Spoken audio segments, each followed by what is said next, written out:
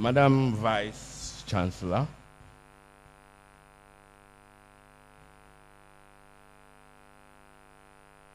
Madam Chairman of the Alumni Association, members of the university hierarchy, distinguished ladies and gentlemen. It is indeed an honor and a privilege to be asked to deliver the alumni lecture at any time, but particularly so on this auspicious occasion of the 75th anniversary of the university. I take this opportunity to offer my heartiest congratulations to the university and all persons associated, past and present, vice chancellors, past and present, members of the university, past and present. You have built a great university.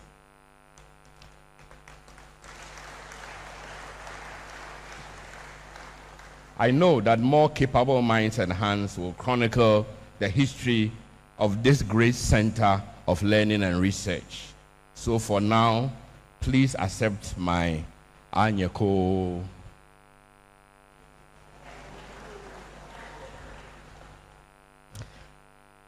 As has been said, I follow a long line of eminent speakers, 33 to be precise, dating from 1974, who have delivered this lecture. The names are too many to mention individually. In fact, some have been mentioned.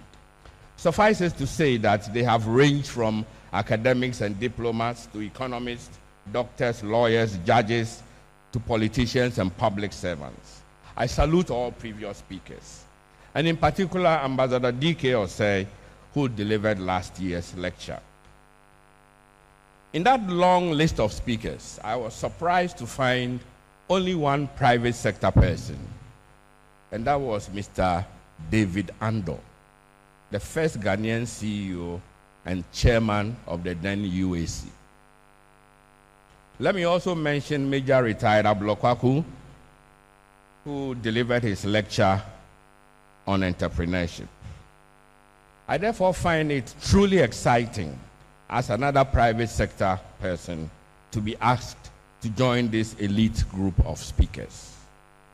I thank the executives of the University of Ghana Alumni Association, and particularly you, Madam Chair, for the quiet determination and the consistent efforts that have made this lecture possible. And we've been talking for, 2 years now? I'm sorry it took so long. Your confidence in selecting me to share my thoughts within these hallowed walls on a subject of my own choosing is remarkable, for I'm no academic. Thank you, ladies and gentlemen, in the hall this evening for turning out in such numbers to listen to me. Let me start with a short recollection of my own fond memories of Legon. Some of it you may have heard, but my association with this great university began on a bright September morning 51 years ago when I arrived here as a 17-year-old undergrad with not a care in the world and no idea what I wanted to do with my life. I left 3 years later with a degree in economics, minor in geography. I chose economics because it sounded more useful than sociology to my unlettered mind at that time. But it was sociology which caught my attention in the Mensa Sabah Hall Library. And I know for a fact that I read more books on sociology than economics because I found it more interesting. This is what a great university does to you. It opens up new horizons. In 1986, I came back to study in the law faculty for the qualifying certificate in law and went on to the law school in Makola and was called to the bar in 1989. The one memorable thing about my second stint in Legon was that I met my future wife, who was also a law student. That meeting alone was worth coming back for. and I consider the call to the bar in 1989 as an added bonus. From 2006 to 2009, I was back as chairman of council, and that was an exciting experience, particularly when we succeeded in appointing His Excellency Kofi Annan as chancellor. It was a great victory because all other universities wanted him, not just in Ghana, but around the world. And it was quite a fight getting him. And we considered it a great victory. The addition of 7,000 beds to student accommodation through a local bank-funded initiative and the visitation program were both firsts in the history of public tertiary education in Ghana. In all these successes, permit me to acknowledge the part played by a lady who was a member of my council at that time and is presently the chancellor of this university. And here's to Mrs. Mary Chinri Hesse.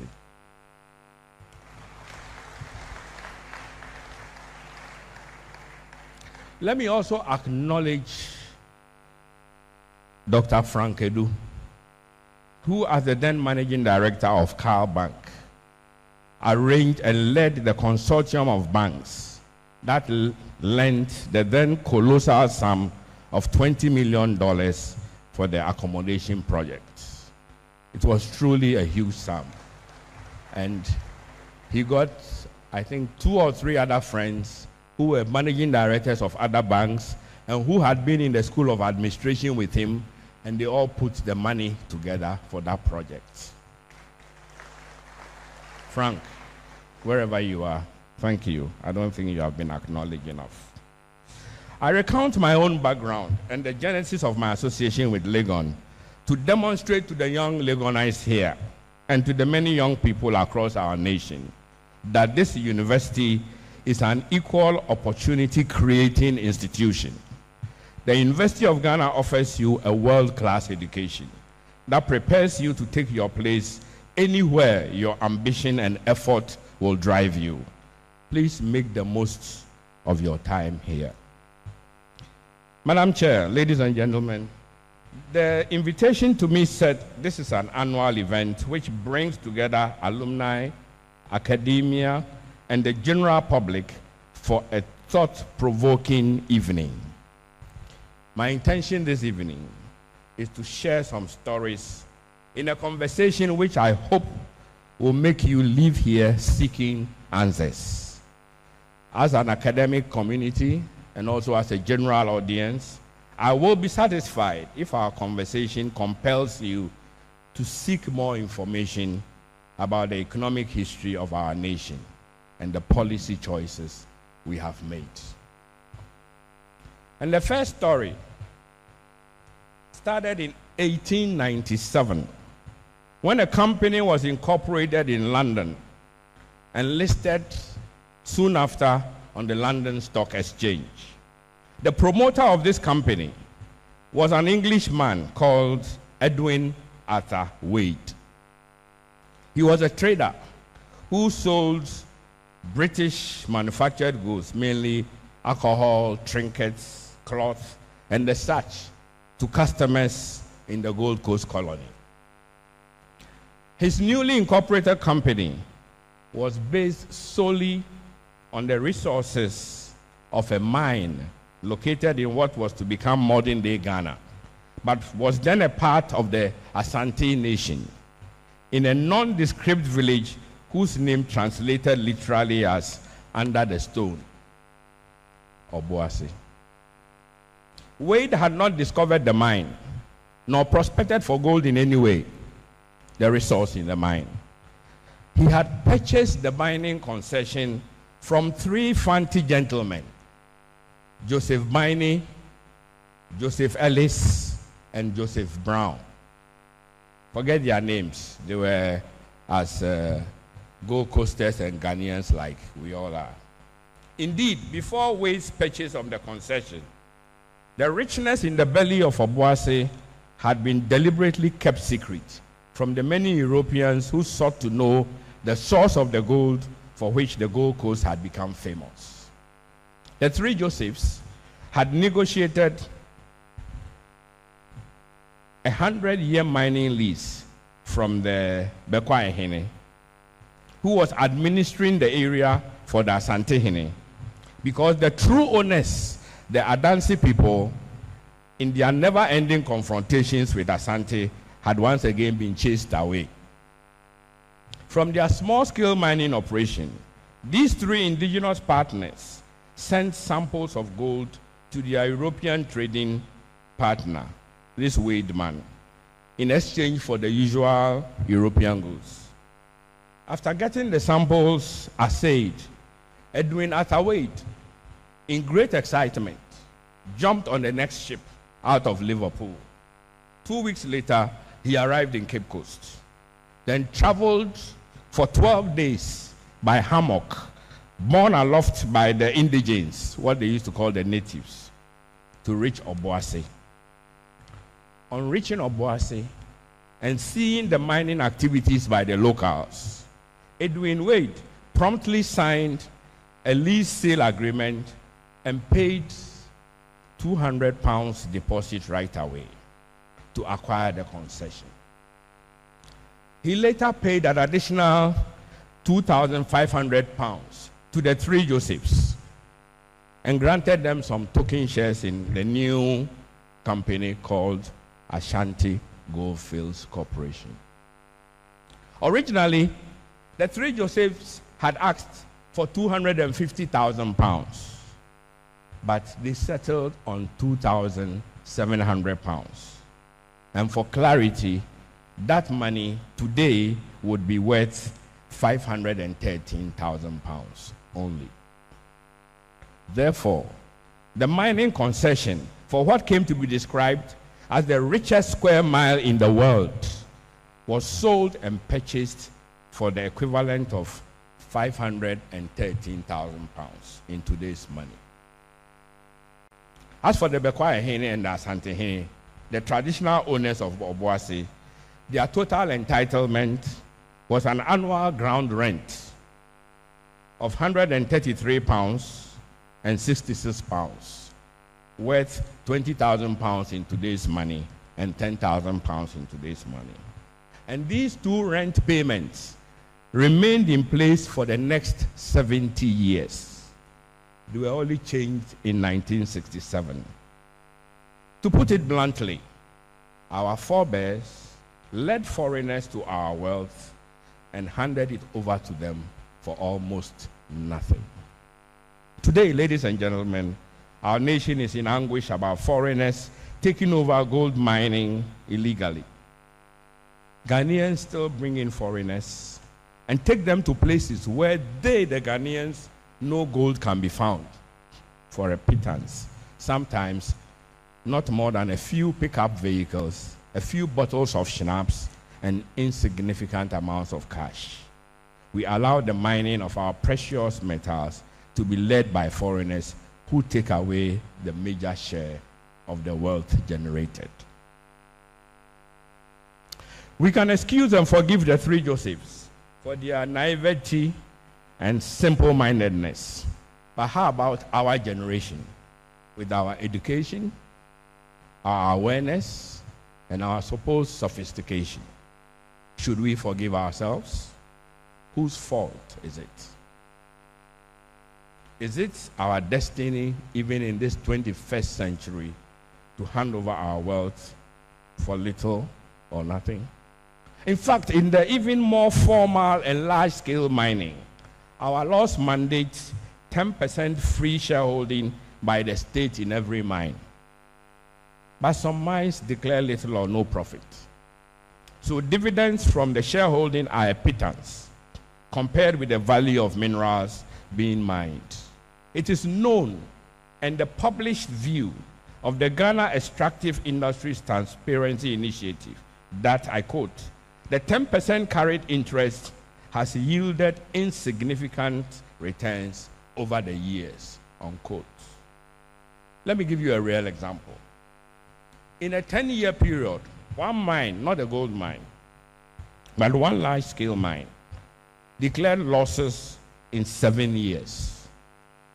In those 10 years, no dividend was ever declared. Due to huge loans it has supposedly taken from its parent company. I say supposedly because, and I was involved in this, there were no assets in the company to show for the loans. Also, the loans were taken not from a bank or any financial institution. The loans were taken from its parent company, which means it was not at arm's length.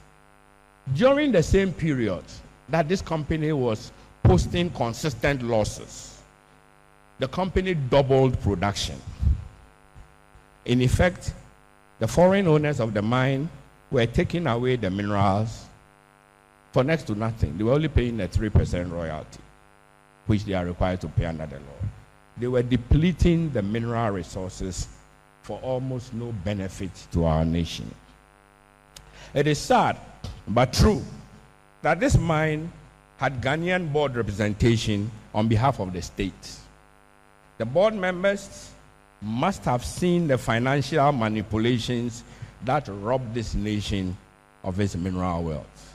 They did nothing and said nothing. Whether it is through the incompetence of the board representatives or their complicity, such situations should not be allowed to continue.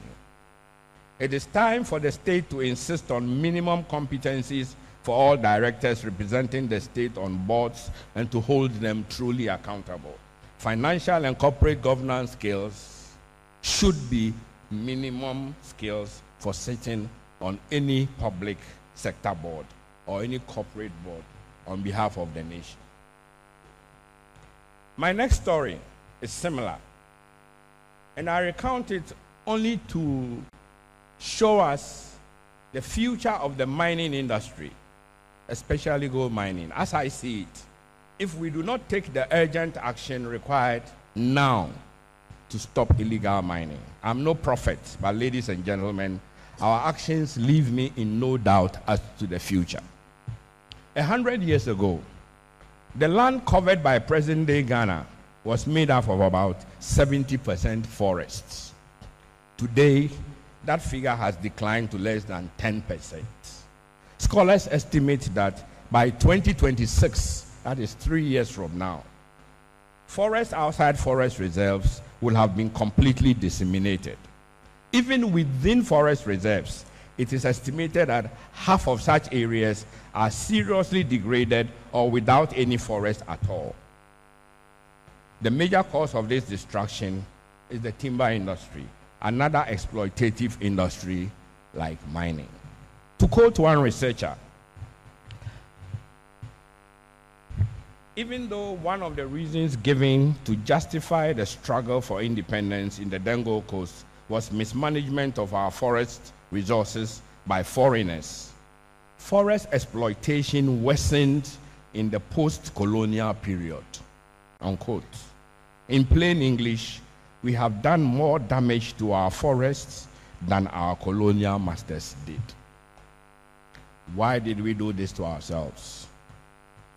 First, just like the gold, the timber industry was seen as an easy source of foreign exchange. Earnings from timber rose to a record $200 million in the 1980s per annum.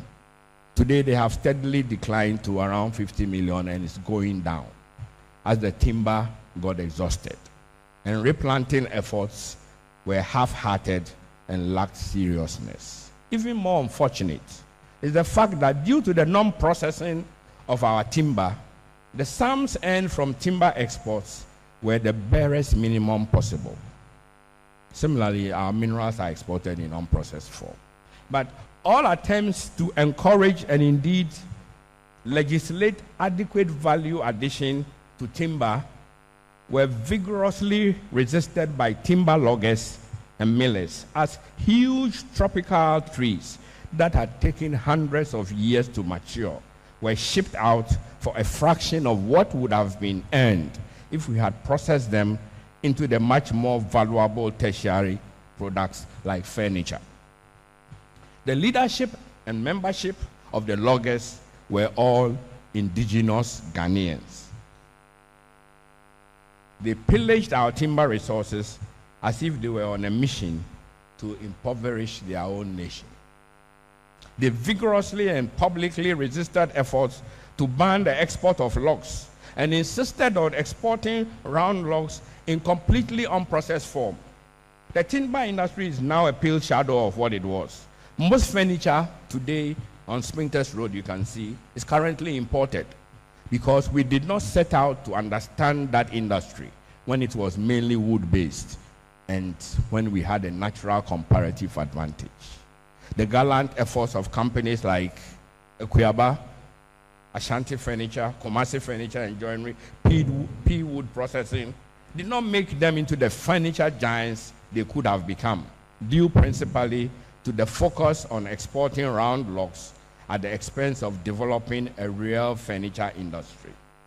In fact, in their dying days, I remember P Wood even tried to import timber into Ghana to make furniture. We should have listened to expert advice and banned the export of round logs. Instead, we allowed populist commentators to dictate policy. The timber merchants are mostly dead and gone now.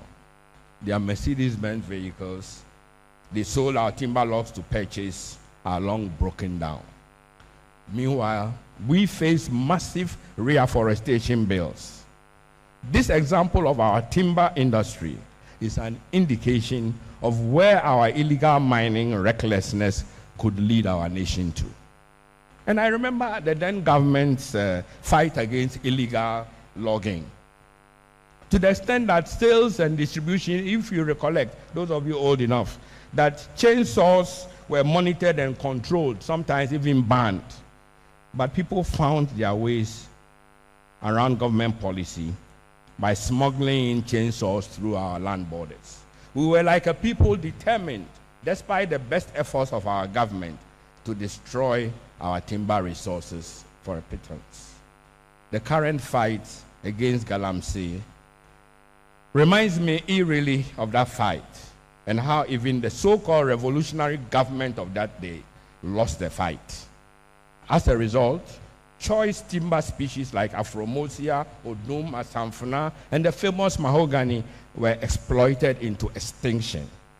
Why did this happen? Was it because the government, as the leader, refused to lead and allowed uninformed but loud-mouthed citizens to call the shots and defy lawful authority?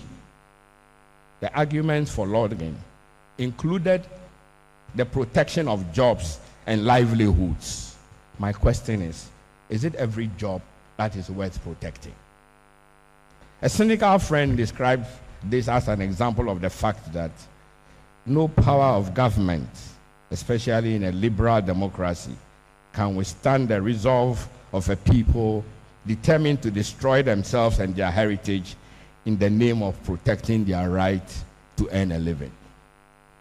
But cynicism aside, we must find an acceptable way of allowing our people to earn a living, and I'll come to that soon.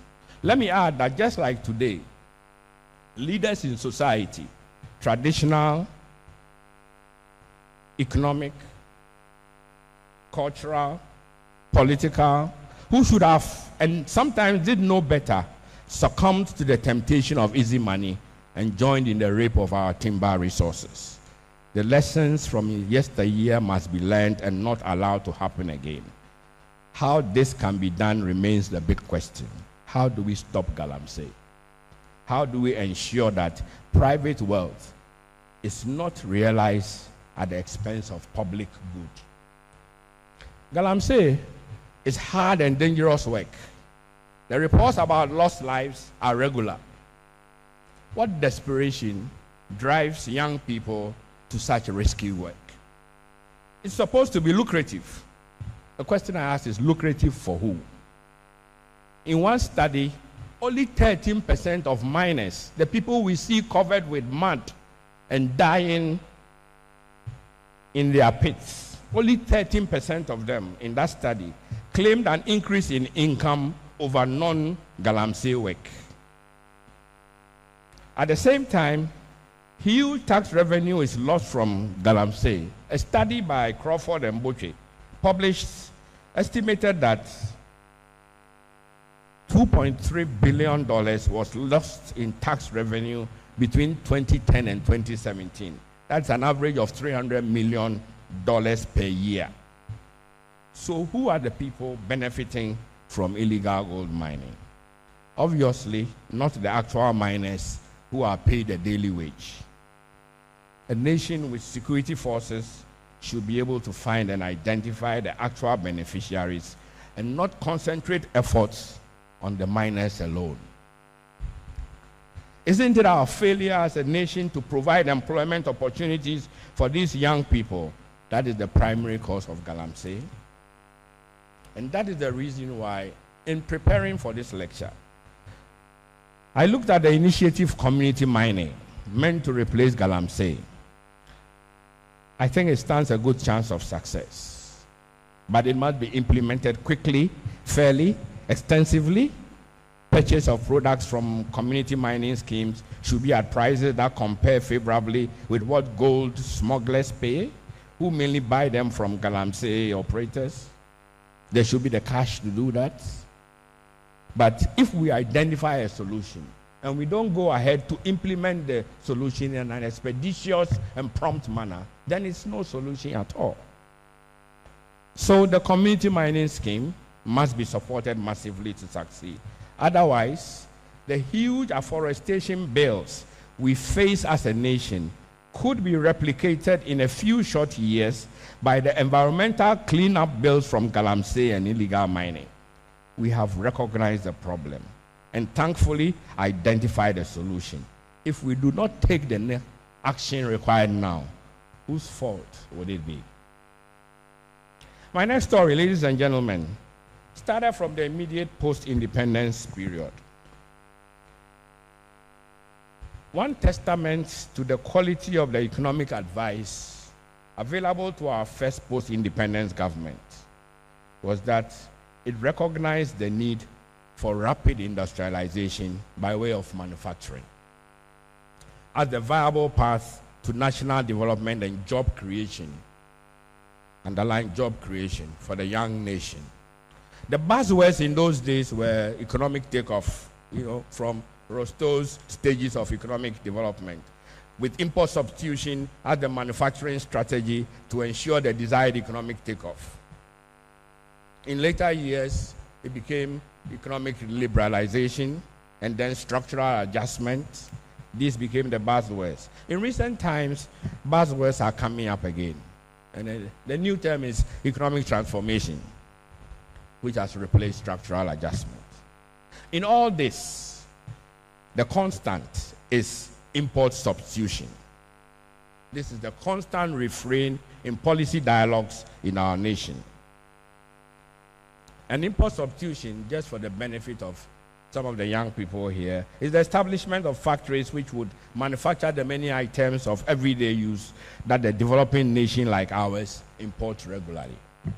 The post-independence strategy of import substitution led to the establishment of factories ranging from fruit processing in Sawam Canneries, Wenchi tomato, Pualugu tomato, you recollect, through electronic assembly, Tema Casanoma, glass bottle manufacturing, Aboso glass, Bogatanga meat factory for making our beloved corned beef, Kumasi's shoe factory for making shoes, etc., etc. You all know this. Today, fans of our revered first president, Osajefo, recall these factories with great nostalgia and ask for a return of those import substitution industries. What I do not hear is any analysis on why these factories failed. The default explanation normally is that these factories collapsed with Osajefo, and so whoever saw off Osajefo must also have been responsible for their collapse. As happens often in discussions on economic development, our economists have left the public discourse to political activists who see most things through convenient ideological lenses, programmed to give answers that serve political ends rather than lessons in economic management. The evidence shows that the overthrow of Kwame Nkrumah had little to do with the failure and collapse of these factories. The reality is that most of these factories were already on wobbly legs by 24th February 1966, as foreign exchange shortages and the resultant import license regime made their operations difficult to sustain. Import licenses, if you look at our history, were first introduced in Ghana as early as 1961.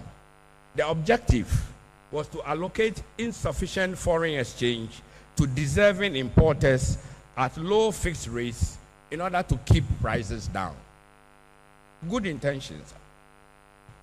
But as far as economic policy making goes, that was most unfortunate policy making.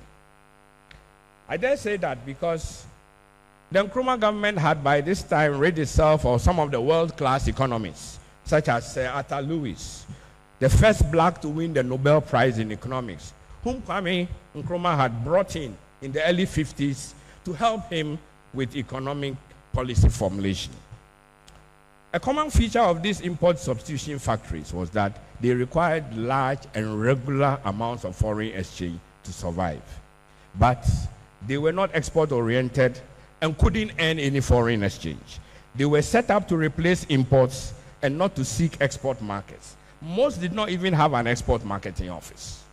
They relied on the foreign exchange brought in by the cocoa farmers, the gold exports, the diamonds, to keep them running.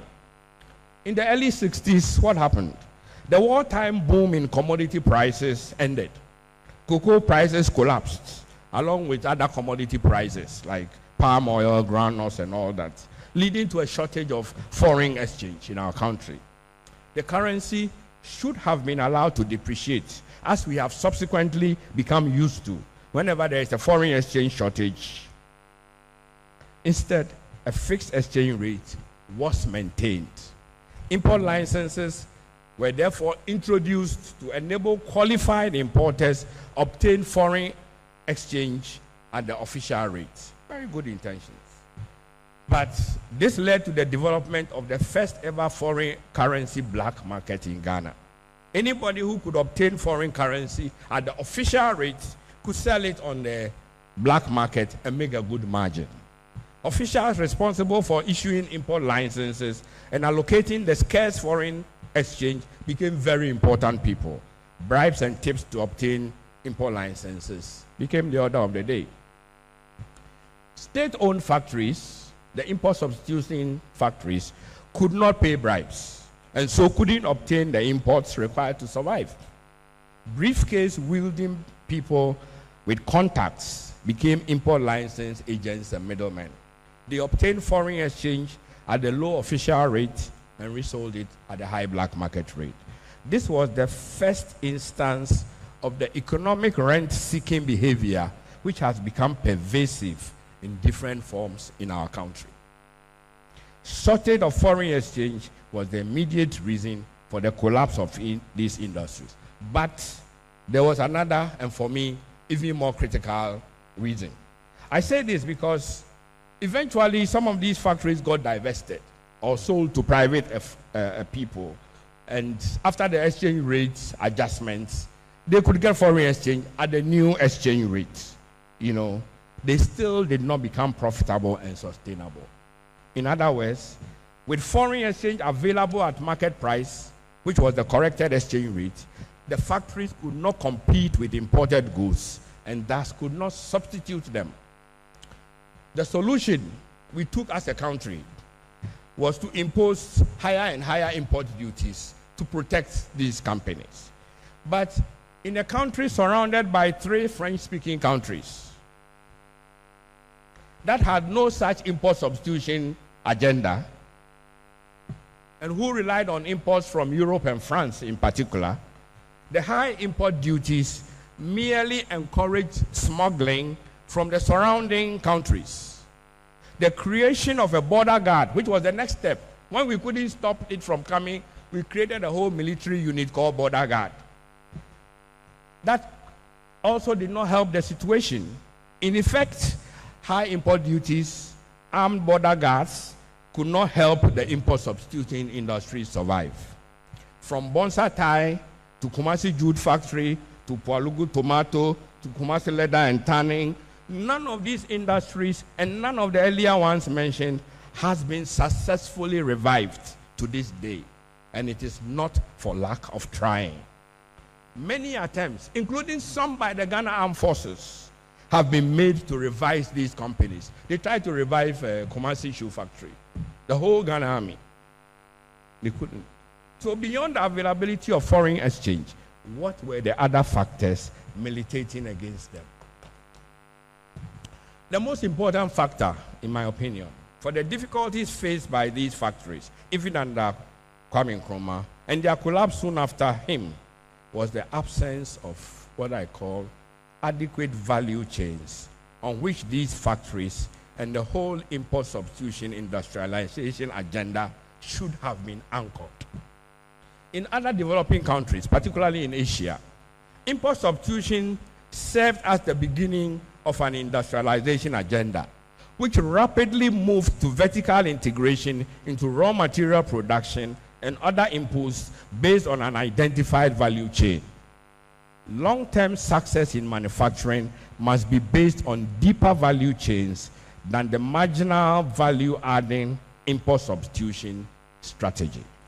As the value chains of the soon to be called Asian tigers deepened, they could afford to give discounts which no Ghanaian manufacturer could match. Remember the car battery factory in the Kropon soon lost the market to batteries from China. The electronic assembly plant in Tema, Akasadoma, lost to Sanyo. Now let's spend a minute, ladies and gentlemen, on vertical integration and value chains with an illustration from Indonesia, and then we'll look at some from Ghana. I chose Indonesia because, like Ghana, it has some of the richest mineral resources in the world, and it was exporting raw materials on a huge scale, just like Ghana. In recent times, Indonesia has placed bans on the export of some industrial raw materials, such as nickel, in order to realize their value chains locally. Nickel is a raw material for the production of stainless steel in combination with iron ore. And Indonesia has both nickel and iron ore. Following the ban, and with appropriate, what I'll call seed money to undertake the necessary studies to attract investors, stainless steel production shot up from 24,000 metric tons in 2016 to 5 million metric tons in 2022. 6 years.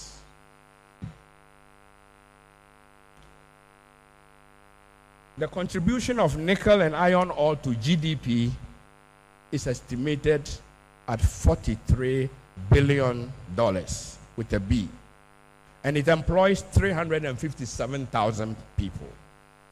This is the kind of value chain exploitation that we need to study and copy.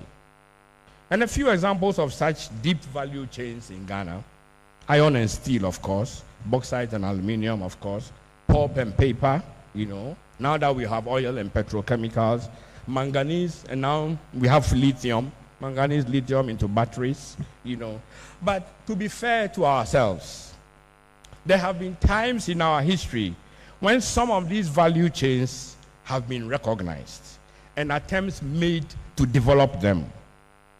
Unfortunately, these attempts have been inconsistent. I'll give you one example. One administration in Ghana started a pulp plantation in the western region, in a place called Daboase, to be precise, to be used to produce paper. However, it was ignored by succeeding administrations. They put together about, if I remember, 10 or 20,000 acres of pulp plantation. This was ignored by succeeding administrations and ended up being used for firewood because the trees had overgrown the pulping stage, the stage at which you can use it for pulp. At the same time, we continue to import finished paper and cut it into typing sheets and tissue rolls as an import substituting industry. There is no way we can be competitive enough to export paper products if we do not start from the plantations. And the local price of paper products will go up every time there is a foreign exchange shortage and the currency depreciates. Import substitution is not a long-term viable proposal on its own. Entire value chains are required to make the import substituted products competitive for exporting, so as to generate the foreign exchange required to keep the industries running. Let me use bauxite and aluminium to illustrate how the linkages from such a single complete value chain can dramatically serve as a catalyst to galvanize industrialization in a huge manner. And just for your information, Indonesia has recently banned the export of bauxite also. After what they saw with iron ore and nickel, they are now banning the bauxite. In addition to the primary aluminium, which is produced from bauxite and which is required for the manufacture of literally hundreds of products, extrusions, aircraft parts, motor vehicle parts, roofing sheets, etc., etc., the value chain includes critical products like aluminium sulfate, which we use for water treatment, which we still import into Ghana, salt chlorine, caustic soda. I mean, the value chain in bauxite aluminium is huge. A comprehensive and when I read this study, I didn't know, but a comprehensive study of that value chain, bauxite aluminium, in the first years of upstream oil mining in Ghana in 2010 by a consultancy called Enos Consult, and it's available with NDPC, and in my office I got a copy, demonstrated that using the additional financial resources available from the then newly discovered oil and gas, Ghana could have, over the next 10 years, between 2010 and 2020, we could have driven our per capita income to $10,000 per head and created 3 million jobs if we had used that newly discovered money from oil to exploit that value chain. Plainly put, we could have leveraged over $1 billion of new resources that came that first couple of years to fully integrate the bauxite aluminium value chain. Instead, we made different choices about the use of the new cash inflows from our oil and gas. A number of powerfully connected companies suddenly came up with several $100 million projects, including one wanted to assemble and supply laptops to everybody, every school, in Ghana. And it's various youth in Agric, youth in this, all various such projects, and they all got paid from this new oil money. It will make an interesting study to document the use of Ghana's first oil money in the first 5 years of oil. It is one of the greatest lost opportunities of our nation. Madam Chair, ladies and gentlemen, the good news is that an initiative similar to that is being attempted in Ghana. About 4 years ago, a Ghana Integrated Aluminium Development Corporation was set up to help realize this important value chain. But no money. The oil money is gone. So the mandate says that it should attract private sector investment. In the circumstances, considerable progress is being made, But the point is that other opportunities in Ghana value chains need to be packaged and brought to the attention of credible international investors. That we don't have the money ourselves does not mean we cannot find the money. Let me caution, however, that such value chains invariably require substantial upgrades in infrastructure, such as railways, power. Organizations mandated to provide infrastructure can more easily realize their mandate if they are allowed to operate with minimum interference. Vested interests in economic rent seekers should not be allowed anywhere near the process. Too many of our very well-educated and knowledgeable people seek to make immediate fortunes as commission agents and project promoters, even though they only offer contacts and introductions to high places. They call themselves businessmen and hover around decision makers, seeking to influence decisions in favor of whoever will pay them. They are the economic rent seekers of our time, just like the import license purveyors of the early 1960s. To illustrate, let me give you an example. The Western Rail Line from Sekondi Takoradi to Kumasi should be a financially feasible line, given the volumes of bauxite, manganese, cocoa available to be freighted. Why has this line been so difficult to build and complete? And just by way of reminder, during colonial times, when that line was originally built, the extension of that line from Takwa to Obuasi was made possible because of revenue guarantees in the form of promissory notes given by the then Ashanti Goldfields of £30,000 per annum. Today, that will be about £6 million per annum.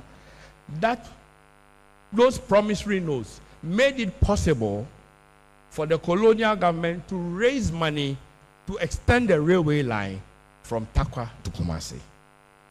And you should read Ayowa Taylor's PhD thesis from London School of Economics, where she goes into the history and the board minutes of Ashanti Goldfields and the processes by which they arrived at these decisions. These are history which we need to learn. We need to find and learn, you know. And thanks to Ayowa Afrifa Taylor. In our times, even today, if you look at the money spent on cocoa roads from 2008, when that policy was started, to 2020, we have spent over $1 billion on cocoa roads. We could have used that $1 billion to deliver that railway line. It's a matter of priorities and choices. Cocoa roads cost $100 million in 2008, $200 million in 2011, and $150 million annually from 2015 to 2020. That's over $1 billion. It is well known that our Kosombo Dam was largely financed on the back of an undertaking from Kaiser Aluminium to buy the bulk of the power to be generated in the Avalco smelter. Indeed, Kwame Nkrumah had to agree to the ridiculously low price Kaiser Aluminium insisted on, against the advice of his own negotiating team, because that was the only way to have the dam built. With the benefit of hindsight, the wisdom in that decision is obvious. And we thank Kwame for that. Why are we finding it difficult to deliver such game-changing projects in our time? Distinguished ladies and gentlemen, my proposal is that these national projects should not have commission agents and representatives of foreign companies and project brokers walking the corridors of power seeking their fortunes. Such projects should be open to international competitive bidding and have the best national teams made up of seasoned public servants, aided by salaried consultants, negotiating the best terms for the nation. The Ghana Public Service, in my experience, has some of the best educated people in our country, definitely better educated than we have in the private sector, and more experienced than we have in the private sector. Together with project-specific salaried consultants, local and foreign, Ghana should be able to structure and execute these transactions in a timely and cost-effective manner. Madam Chair, I have mentioned the matter of economic rent seekers and the pernicious effect of power brokers on our policy making, procurement, and implementation. Permit me to illustrate with another story, this time documented by Kofi Akenya in his recently launched memoir. And Kofi tells the story of sometime in 1963, when a Ghanaian businessman arranged for a Mercedes-Benz vehicle to be presented as a gift to Kwame Nkrumah at his official residence. The president was not amused and ordered an investigation into the source of wealth of his benefactor. The investigation revealed that the donor, one HB, let's just use the initials, HB had made money in concert with the then Minister of Agric, a gentleman called FYA, and one JQ, also a businessman. Apparently, the businessman had sold German-made machines meant for spraying cocoa farms to protect against black pod disease and made so much money that they had decided to give the president an unforgettable gift. Nothing wrong with it, right? The problem was that the German vendor had originally approached the minister with an offer to sell the machines at a considerably lower price. The minister arranged with the businessmen to set up a company which became an agent and sold the machines at a much higher price to government. They were prosecuted and convicted on 10th May 1965 of stealing 512 pounds. The rest of the story is that in October 1968, the conviction was overturned on a technicality. But you see the point. Meant for government at a certain price. They clap together and we know the result. This was one of the earliest cases of procurement fraud in our nation. Our nation has from our earliest days grappled with the problem of inflated pricing for government purchases. A look at what MTN Foundation pays for classroom blocks against what government of Ghana pays is revealing, I'm told. Indeed, the inadequate value for money in government procurement is a recurrent theme in national discourse. It's amazing that the people so used to bargaining in our everyday lives cannot use this skill in the service of our nation. All measures from the centralized purchasing days of Ghana Supply Commission through the Ghana National Procurement Agency, which was used to purchase essential commodities, to the current Public Procurement Authority, seem to have failed to protect the public from ravaging private businessmen and their public businessmen accomplices. Who should we blame for this sad state of public procurement? It is time, I believe, for academia to step in. It is time for our behavioral scientists and our sociologists to join forces with procurement professionals and our lawmakers in reviewing the public procurement law and fashioning a new one that will better serve our purposes. I think that game theory and optimization techniques can help design a more efficient public procurement system and a law to back it.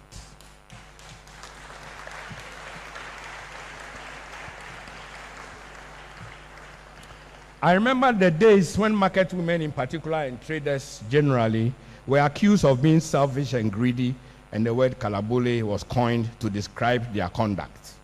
After public whippings failed to change their behavior, a quiet economic liberalization and a floating exchange rate were what it took to end kalabule and restore sanity in our markets. A similar solution may be waiting to bring sanity to public procurement. Madam Chair, a few words about one important lesson that the development of China, I think, should teach us in Ghana, maybe in all of Africa.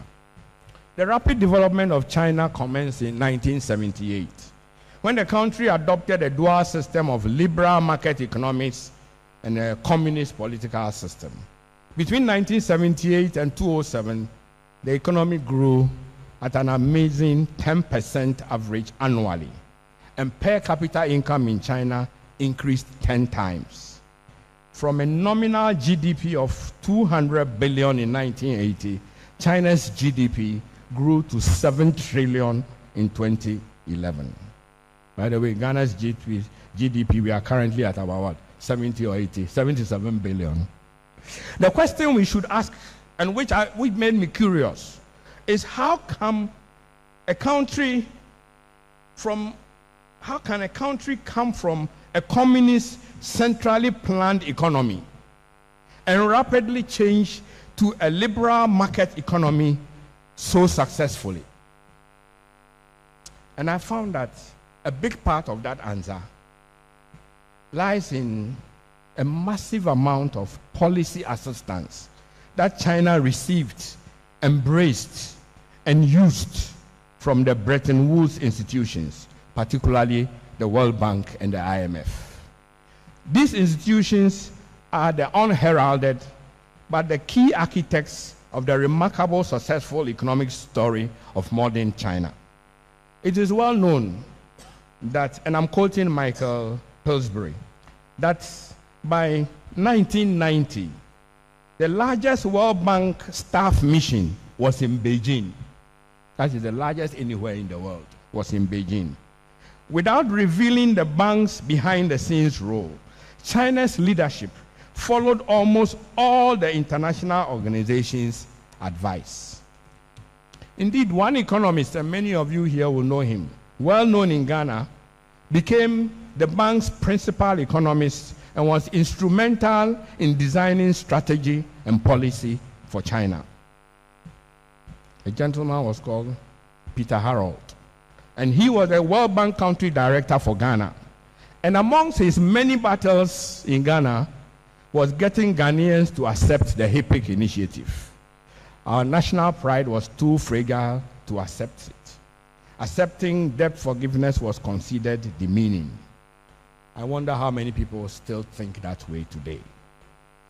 From Ghana, Peter Harold moved to China, where he used the same analytical tools and expertise to make a huge difference. I strongly recommend a paper he edited with two others titled Macroeconomic Management in China. And it is a collection of the papers presented at an economic conference in Beijing, China in 1993. The hard fact is that these institutions actually do more analytical work on our economy than we do ourselves. The least we can do is to seriously consider the policy options they suggest. It is fashionable in Ghana to condemn these institutions and claim no country has developed under their watch. This is patently false. Across Asia, these institutions have given advice and helped nations grow their economies remarkably well. These institutions produce the Asian tigers.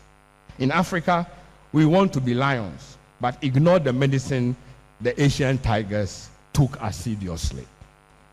From the free zones concept as part of export promotion policy to gratis technology centers as a foundation for our industrial development and regular tax policy advice, the World Bank and IMF have given good and useful policy advice to our nation. Except that the same free zone concepts they took to China, when they gave it to Ghana, we didn't implement it as well as we should have. The same gratis and technology centers they took there, we didn't do it. We didn't go the full hog because we listened to non-specialists on radio and people who have no business giving policy advice. The International Finance Corporation, indeed, and I believe they still have an office in Accra, set up an office in Accra and was struggling to find adequate bankable manufacturing projects to support, to put money into. They ended up putting it into MTN, telecoms, and things like that. Why the problem with finding local manufacturing opportunities? The lack of a realistic manufacturing promotion policy, absence of value chains, and easier ways of making money continues to be our bane. As a nation, many of our best and brightest find it easier to spend their energies on obtaining lucrative public contracts for imported goods and services, rather than the hard work involved in setting up and growing manufacturing industry. Of course, I don't blame people or fault them for choosing the easier option. The reward system is skewed because over the years, national policies at the micro and sector level does not support production. Instead, every policy, from insisting on exchange rate stability to benefit people importing second-hand spare parts in the face of local inflation, to the many legislated exemptions from import duty, undermines local production efforts. Even local content rules are allowed exemptions under the law. And in short order, the exemptions become the norm. Our inability and sometimes plain unwillingness to enforce local laws give traders and importers a clear advantage over local production. It is no wonder that we have become a nation of traders. Unfortunately, in the process, we lose the quality and career-building manufacturing jobs on which middle-class families can be nurtured and grown. We are rapidly becoming a society of a small, affluent minority benefiting from economic rent, public procurement, trading monopolies, and a vast unemployed and underemployed majority stuck in low-skilled, dead-end trading and service industry jobs. Waiters and waitresses. In the process, the policies of appeasement of this big majority with low prices and free social programs because of their voting power becomes the route to seeking power and retaining political power. The process goes full cycle when economic rent beneficiaries justify their unearned fortunes by claiming to finance politics. Some even brazenly step into the political fray with their unearned fortunes and seek power for themselves. We forget that the solution to general poverty is not low prices and free goods. The solution to poverty is income generation from skilled and sustainable jobs. Manufacturing and production are the means to such jobs. Fortunately,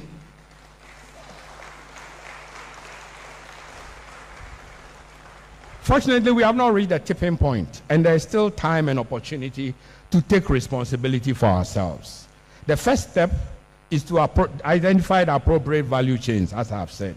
We must make manufacturing policy based on these chains and make our limited resources available to manufacturing within the chains. Market access for local production should be a priority.